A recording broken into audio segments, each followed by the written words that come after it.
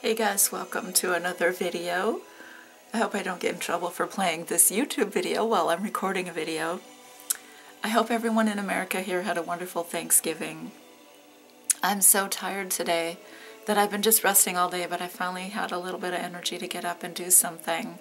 And first I wanted to ask you to please excuse my hand. I burnt it.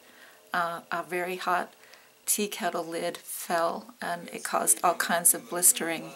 So it's very painful and sore today. I've never done that. It's just so tender. It was really rough yesterday not being able to enjoy anything in the kitchen. So I'm really excited about my stocking, and I wanted to tell you some wonderful things about this yarn. And I thought I would share with you a few tips about yarn dominance. So first off, the yarn. It's fabulous. I absolutely love the yarn. This Tokuwool, I hope I'm pronouncing that right, T-O-K-U. I only wish they had more colors. I love it that much. So, as I said in my last video, it does go from thick to thin quite a bit, and it does have a very rustic feel. It's not the softest wool in the world, but it's not the harshest wool in the world either. It has a beautiful sheen to it, and the quality of the coloring is out of this world. And I love the way the yarn is starting to look like it's got a velvety appearance to it. There's a very subtle tonal quality to it that makes it feel like it's from nature. It's not heathered, and it doesn't look like it's hand-dyed. It's like nothing I've ever seen before, and it just knits up beautifully. If you notice this section here, that looks terrible, doesn't it? Well, I have a little secret to share with you. This stocking was calling for a 2mm needle, and the knitting did not work well, feel well, or look well. I was just having a very difficult time getting the knitting to look good, and it was very tight, and I was getting this very, very tight gauge. So after this section here, I gave up on the 2mm needle and said that's okay, it's a stocking. If it's going to be bigger, let it be bigger. So I went up to a it was 2.5mm here, and I went up to a 2.75mm needle from right here. So look at how much better the knitting started looking once I switched to just this next size up of needle. And so I love it. And the second I started seeing this, I immediately went to their website and wanted to buy a whole bunch more. The problem, I think, for me is that I don't think I'm going to be able to wear anything with this yarn close to my skin, like a hat or a pair of mittens, because it's just not cold enough here. And I can't even knit with this kind of wool until it gets very, very cold where I live, because it's pretty warm here throughout the winter. The issue of going thick to thin, so I'm going to explain a few more things about that. So in my batch of wool, my green and red were pretty consistently the same gauge, going from thick to thin. And this white overall, sorry, I'll just skip this ad here, or just turn, okay, so this these two skeins were going from thick to thin, but with the same gauge overall. This white yarn was thicker overall compared to these two and did not go from thick to thin. And so I don't know how to account for that except to say that it's random and it occurs at the spinning mill, and I wasn't going to try to work with the company to get this replaced or to get these two replaced. I figured the chances are pretty good that whatever dye lot they have, it's going to probably be the same, and so I'm just going to stick with what I have. So I thought, well, this is my first time using this wool. That was the whole point, is to try new wools, experience them, see what they're all about, just try to use 2 or 3 skeins, and if I like it, then I'll be loyal brand lover forever, and if I don't like it, okay, I'll move on and we'll just not buy that yarn again. So I love it, and I would love to buy a lot more of this yarn. The one big difference, so I think this yarn could be very compatible if you use it with either of the Jameson Shetland wools, either brand. I've tried them both, Jameson and Smith, the Spindrift and the other. And I think they could easily be interchangeable, and especially because this brand has not a relatively smaller range of colors. You if you're looking to create a project with a lot of colors, especially in the Fair Isle colorwork world, you're going to probably need maybe more than what this line has to offer. So I do see this as being interchangeable with the Shetland wools or the Loup Petite lamb's wool, I think. And so I think I would call this a boutique yarn line, and everything that you have heard about color, in my mind, absolutely meets it fits with the reputation that this yarn has. These colors are so rich and so beautifully dyed and so expertly created, and just I really wish I had caught on to this a lot sooner. I would have bought a lot more of it. I cannot say enough good things about this yarn. The final thing I thought I would say is that the difference between this yarn and the Shetland wool is, and this is just maybe from my own personal experience, I haven't done anything scientific, it's just my opinion, but when I was knitting with the Spindrift, I got a skein, and it was this green skein, and it just went from thick to thin really badly, and I kept thinking, well, just take that section out of the skein and just toss it and then just keep going. And it got so bad that from about right here I started getting problems where I had to keep tearing out sections of the skein and then reapplying the skein, and it just got to the point where I had to reattach the yarn every round. It was getting to the point where the yarn was showing some breakage with the stitches, and I thought I would possibly end up with holes in my knitting, and so it may not be as noticeable on the camera, but I definitely had a terrible time of it, and that's what ultimately caused me to abandon this project. So whenever the yarn got thin, it would just start breaking on me, and I'm a loose knitter, and so I don't think it was me knitting too tightly. But so with this yarn, even though it does go from thick to thin, it doesn't break on you when you knit with it. And I was trying to figure out why that might be the case, and I did see that this is a blend of two different wools, a 75-25 mix, and the 75% portion of that mix comes from a sheep from Finland, and the 25% comes from another sheep, I believe from another country. I wasn't as familiar, but it is absolutely 100% wool. And I only wish they had more colors. They are so bright, vibrant, and so beautiful, and everything that you hear about the dyer who's behind this line is just, it is, the quality of the color in my mind makes this wool so worth knitting, even if it goes from thick to thin, even if it's not the softest wool in the world. It is so exciting to knit with, so I can hardly wait to order new colors. The one thing I thought for myself, if I were going to knit garments with this wool, because this is a stocking, is could I handle I want to say that when you go like this, it feels soft, but if it gets fairly warm, it'll start to feel picky, as all wools would, except for maybe merino wool. And so I was thinking, I'm not sure if I could wear something knit with this against my skin directly, like a hat or a pair of mittens, because I don't live in a climate where it's cold enough to handle wool, 100% wool, that is rustic wool. But I have seen people on Ravelry use this yarn combined with a lace weight mohair silk blend yarn and make hats out of it, and that looks really exciting. So if you can find a lace weight silk mohair blend that matches any of the colors from this line, that would be super cool. And I think that would soften it up and be really exciting. So I sort of thought about doing that as well. Just because the colors are so exciting, there's just, I bet people are just, the second they come out with a new color, it's going to sell. It really sell. I was on the Barrett Wool Company website, and they have a color of red called Jam. I think it's there's a particular red. They have it. I can't remember the name, but it was sold out for over a year and a half, and I could not get that red. And finally, the red became available. I stocked up, but there was no white, and so I've been seeing notifications of back in stock on my emails. Within 30 seconds, sold out twice.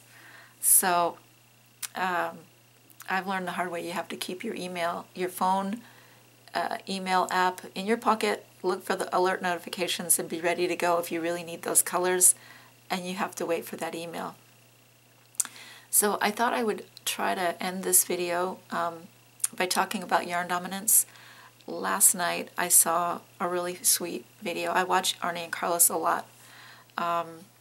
Just staying busy and learning new skills on YouTube and listening to their very, very, very friendly conversations. And they had a really super fun conversation that I came across on yarn dominance. And I thought, you know, I think I would love to add to the conversation on the internet about yarn dominance and kind of respond to what Arnie had said. So their knitting philosophy is that there should be no yarn dominance. And my knitting philosophy is that it's okay if you have yarn dominance. So what is yarn dominance? It's when you're knitting with 2 colors per row and you tension one yarn more loosely than the other. And why is that an issue? Well, when you do that, the yarn that you're tensioning more loosely will, if you are familiar with paper crafting, you'll be familiar with the concept of embossing and debossing. So the yarn that you're knitting with more loosely will be a little bit more forward, and the yarn that you're knitting with more tightly will be a bit more recessed. And that's totally fine. The only thing that anyone should think about if you have yarn dominance is to consistently hold the background color and the foreground color in the same hand. So if you are consistently knitting the pattern color in your right hand, just keep knitting all the pattern colors in your right hand, and then keep knitting all your background colors in your left hand. And decide in the beginning of your project which color you want to hold in which hand. And it is literally up to you. So if because I'm right-handed, my right hand is stronger than my left hand, and therefore I'm right hand dominant. That means that I will have a likely tendency to tension the yarn held in my right hand a lot more firmly than I would in my left hand. And that is absolutely the case. And I've had yarn dominance issues for the entire time I've done Fair Isle knitting, on and off, not consistently because I had a big gap when I wasn't doing this, but on and off I've had yarn dominance issues. I've seen it show up in my knitting. And so I know that Arnie says we shouldn't have it, but a lot of people do, and I don't think people should feel that their knitting is not okay by not, if you can't get rid of that problem. It's just, I honestly don't think it looks bad. It just, in my mind, if you just stay consistent with what yarn you hold in which hand, foreground versus background, then you'll be consistent with your yarn dominance, so that if the pattern colors are going to be tighter and you would like them to be more forward looking, then hold that in your left hand and vice versa. So if I wanted the background to be recessed, then hold that in my right hand and hold the pattern color in my left hand. And then I would be knitting the background colors tighter, and then the foreground color would be looser, and it would be more forward. It would be more, it's hard to say the language here, but it would become, the stitches would be looser, and it would be more, it would look like it's popping forward more. So I don't have a good example to show you because I don't have any yarn tension problems in terms of yarn dominance on this example. I just have yarn tension problems with the wrong needle size here. And but I do have an old example of something I knit a long, long time ago. And this was a Dale of Norway baby sweater. And I was hoping to knit a full sweater to just kind of go through the experience of knitting. And when I look at this knitting today, I think, wow, it looks like a machine knit that. I can't believe I actually knit that. But I was such a perfectionist back then that I was so picky with myself. I thought, what is wrong with my knitting? There's something wrong with my knitting. And in this case, I love what Arnie has to say. And Carlos, they say, you are too hard on yourself. Don't worry about it. You should enjoy it. And I wish I had finished this sweater, because when I look at it now, I was like, my God, why was I being so picky? But I had a yarn dominance problem, and I was so frustrated with it. And I don't know if you can see it, but this section here, this orange and white section, doesn't have the same smooth appearance that the pink and white section has here and here. And that is because I was not holding the foreground color and the background color in the same, consistently in the right hand and the left hand. And I think what I was doing was just changing whatever I was in the mood for. If this row had more orange, then I would hold that in my right hand. And if this row had more white, I would hold that in my right hand.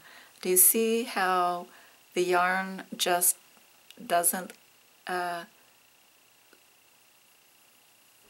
the same tension in different places? That's because you could see I changed here and I changed here.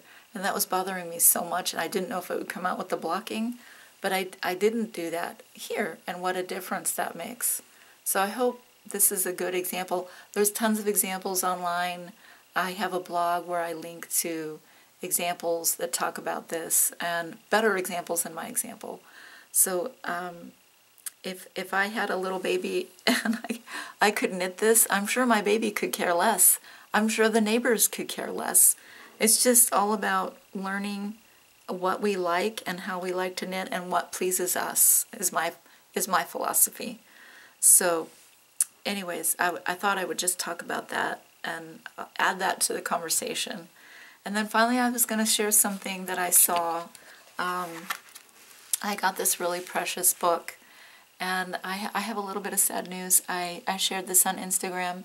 I have a bunny who I've had with me for over 10 years now. I think he was probably very close to 100 years old in human years, and he slipped away from us about 5 days ago, so it's just been devastating for me. And I've been doing some different things. I've gotten some bunny patterns that look just like him, and I wish I had pictures. That was one of the things I'm going to do today, is print out a lot of pictures of him and start putting them on the wall. And I have some lovely new yarn. I ordered some drops alpaca wool, and I'll just show you guys here. And I've got some mohair yarn on the way, and I'm going to try to knit some of these bunnies with this yarn, and just kind of go through the grieving process. And we've just been having a really tough time in our house without him. It's really devastating. I have this chronic pain condition, and we got him and his little brother in our house about, I think it's been about 9 or 10 years now. And well, a year after I came down with this condition, I just couldn't handle being so alone, and so we got the bunnies, and they chew up everything and they take over your house. They're the most fun, playful, loving children to have around. And we lost Brownie, my bunny's little bunny, about 4 years ago. So it's just been my son and my little Brownie, and it's just been really lonely. So anyways, this is such a cute story. I remembered a woman who lost her own son, her human son, and she had remembered this fairy tale, and she had quilted an entire quilt based off of this fairy tale. And I read it, and it just gave me so much help in coping. And I just thought that I would just show people how beautiful it is. It's just, she was the woman who made this quilt won Best of Show and several quilt shows when it debuted, and I think it took her a year to make this. And you can see all of the children's clothing were appliqued, and then the hair and the faces were all embroidered, and it's just the most phenomenal thing. And I could see that she put her whole heart into working on this and making this, and the incredible expression on these children's faces, it's just phenomenal to me. I can only, as I looked at the pages, I really understood her pain, and I understood how it must have been almost impossible getting through the day. And I so appreciate having this book. I thought of it almost right away, and I said I needed to have that book. It's so sweet. It's just so sweet. So anyways, just so sweet. I highly recommend this book. It's super fun reading. If you have small children, or if you just need a quiet moment and a cup of tea, and you want to ponder life and love and happiness and joy and renewal and recovery and healing, if you have sadness in your life, it's just a really special book. So thank you so much, you guys, for watching today, and I will probably post another video on my stocking as I get further along. I know I'm going to be in trouble on this stocking because when I get to the foot, it calls for a 0mm needle, and I don't see how I'm going to knit the foot with a 0mm with this yarn. So maybe I'm going to end up with a foot that is way too big, or I might change yarn. That's a good idea. Oh well, I'll let you know how it all works out when I get there. So thank you for watching, and thank you to all the YouTubers out there that have been producing so much amazing content. It has helped me tremendously, and I'm sure the entire knitting community really, really has so much to be thankful for having each other right now. So thanks for watching, you guys. I'll see you next time.